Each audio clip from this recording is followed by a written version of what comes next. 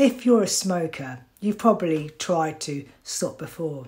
And if you listen to me now, you probably found it difficult to stop smoking permanently.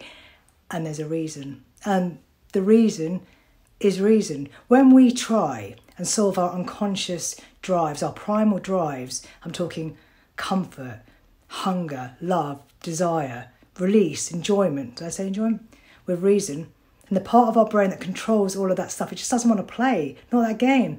Don't come to me with all your reasons. I'm not reasonable, so fuck off and give me a fag. Do you see what I mean?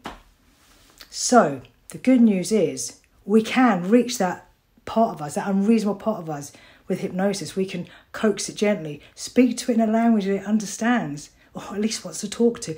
And that part that's controlling your unreasonable behaviour can come up with something that it wants to do just as much, if not more, than the unreasonable thing that was ruining your life. Sounds good, doesn't it?